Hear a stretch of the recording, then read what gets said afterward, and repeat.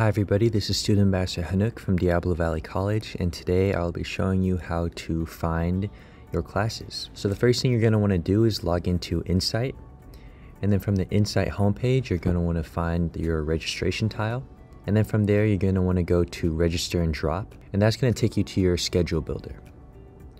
And then from your schedule builder you want to first make sure that the term that you're searching for is correct. And then also, if you've met with your counselor and created an education plan, you should be able to import those classes to your schedule builder by clicking My Education Plan here. You can also filter your search by campus. So we have Contra Costa, Diablo Valley, San Ramon, which is part of Diablo Valley, and then the LMC campus that you can filter for. And then you can also filter based on course type. And then if you know the specific class that you would like to search for, you can either enter the course code or the name of that class. So for example, if I wanted to take Calculus 2, I could either search in Calculus 2 and find it here, or I could type in Math 220 and find it either way. From there, I can hit the caret over here, which will open up a description of the course, any requirements. So this has a prerequisite of Math 210. It's going to show the campuses the courses offered at, and then it's going to show the different sections. It also show that these are zero textbook cost classes, meaning you won't have to pay any money for the textbook. And then any other relevant information specific to the different sections will be down here in the class remarks.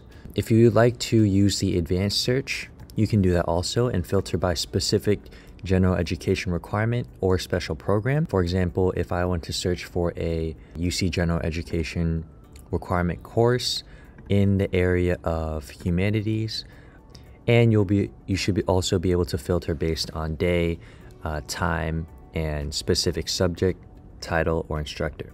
All I have to do is select them and then click Add Selected Course, and it'll add it to my schedule builder. And then all I need to do, if I decide that I don't want to take one of these courses and I want to remove them from my search, all I have to do is press this trash can icon.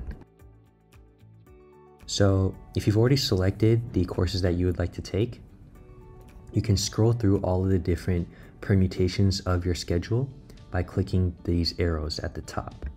So by clicking these arrows, I should be able to see all of the different schedule combinations. So right now for these 3 classes, there is a total of 203 schedule combinations that I can make. And then let's say I found a course that is in the time that I like.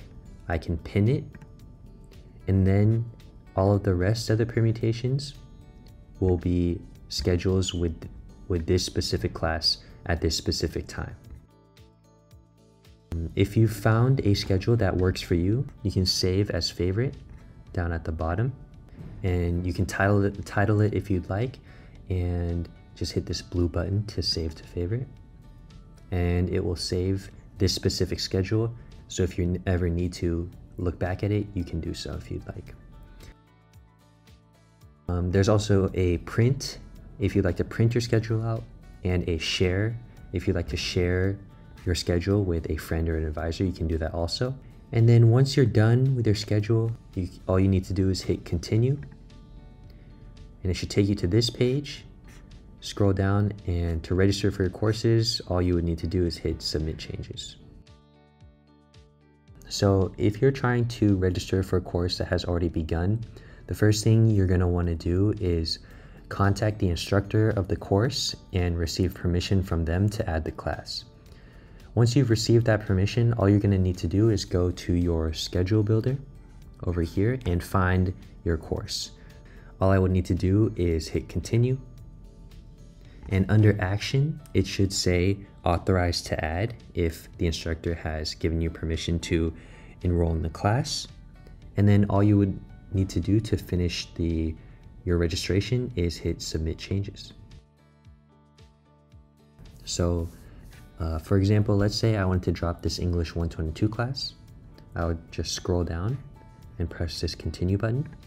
And if you've already enrolled in the class, under this action section of your draft schedule, it should say drop right here. And then all you would need to do to finish dropping the class would be to press submit changes.